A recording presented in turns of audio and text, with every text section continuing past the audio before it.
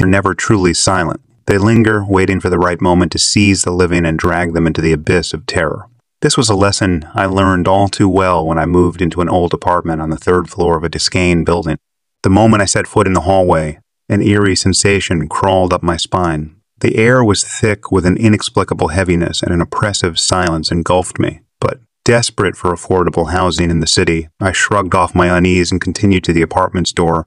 The moment I stepped inside, a chilling gust of wind swept through the rooms, causing the candles on the windowsills to flicker violently. I felt like an intruder in a space that belonged to someone else, something else. Despite the unsettling atmosphere, I couldn't turn away from the opportunity for a new beginning. As days turned into nights, peculiar occurrences became a regular event. Objects moved on their own. Strange whispers resonated from empty corners, and a feeling of being watched never left my side. Sleep eluded me as haunting nightmares plagued my mind. One evening, as I returned from work, I noticed a peculiar symbol etched onto the apartment door. It seemed like a twisted amalgamation of symbols from ancient grimoires. Ignoring the unease, I entered and found a small notebook left behind by a previous tenant, or perhaps a warning from beyond the grave.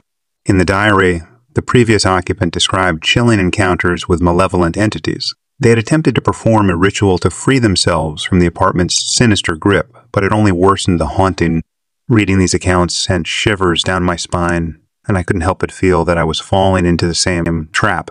The nightmares intensified, and I started seeing glimpses of shadowy figures lurking in the corners of my vision. Desperation pushed me to seek help from a local historian who revealed the apartment's unsettling history. Decades ago, a cult conducted unholy rituals in the building, invoking dark forces that still roamed the halls. The ritual had claimed the lives of several innocent souls whose spirits were now trapped in eternal torment.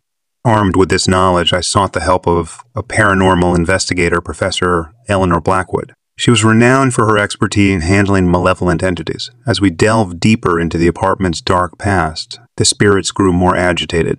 Professor Blackwood conducted a seance to make contact with the trapped souls. Her presence seemed to agitate the spirits, and they lashed out violently. In a room filled with flickering candles and choking incense, the investigator's voice was drowned out by guttural moans and blood-curdling screams. Suddenly, the symbols on the apartment door began to glow with an ominous light. A vortex of darkness materialized in the center of the room, pulling objects and furniture toward its malevolent embrace. The professor urged me to leave, but fear kept me rooted to the spot. It was then that a faint voice called out to me from the depths of the void. It was a voice filled with anguish and despair, begging for a release from torment. As the voice grew louder, my resolve wavered, torn between compassion and self-preservation. In a moment of recklessness, I reached out to the vortex, and my hand was pulled into the abyss. The pain was unbearable, as if my very soul was being torn apart. With the professor's help, I managed to break free from the entity's grasp, but the ordeal left me scarred, both mentally and physically. In the end, Professor Blackwood managed to seal the vortex, but the malevolent spirits of the apartment were not banished entirely. They retreated to the shadows, waiting for another chance to exact their vengeance. I moved out of that cursed apartment, but I still hear their haunting whispers in the silence of the night. I can never escape the memory of that terrifying encounter, and I know that the echoes of the past will continue to follow me, no matter where I go.